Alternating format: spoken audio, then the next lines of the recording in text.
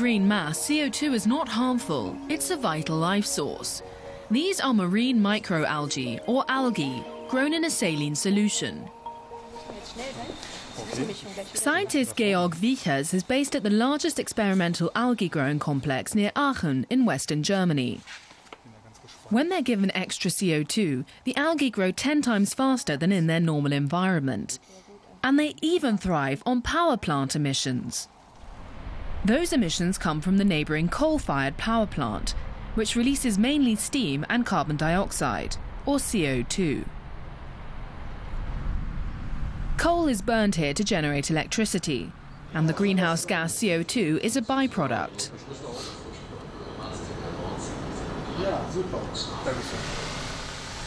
Scientists recently began diverting the gas from the 200-metre cooling tower. The energy company RWE wants to reduce its carbon dioxide emissions by storing it underground or by feeding it to the algae. We've been operating for around a year, and we already have initial results. The first thing we studied was whether this type of algae technology could be used with waste gas from a coal power plant, and we found it works very well. The basic research for the project is carried out at the nearby Ulrich research centre. Biologist Ulrich Schurr wants to know at which point the process becomes economically viable. He studies how much CO2 the algae absorb, which conditions are best suited to growth, and when they have to be harvested.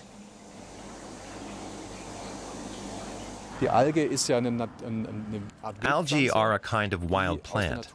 They come from nature and are not designed to grow in tubes like these. They grow in the ocean or in lakes. We're growing them under artificial conditions. And in this environment, algae from the sea won't thrive optimally. So we have to develop both the technical side, that is, our photobioreactors, and the algae on the molecular biochemical side to come up with an optimal system. One improvement has been the special frosted glass that allows ultraviolet light to shine on the algae. But the most important aspect is the relationship between the amounts of microalgae, nutrients, and CO2. This mixture determines the efficiency of the photosynthesis reaction, with which the algae turn the CO2 into carbohydrates. The scientists want to automate this process. Because of the sheer mass of algae, they require a computer to control the parameters.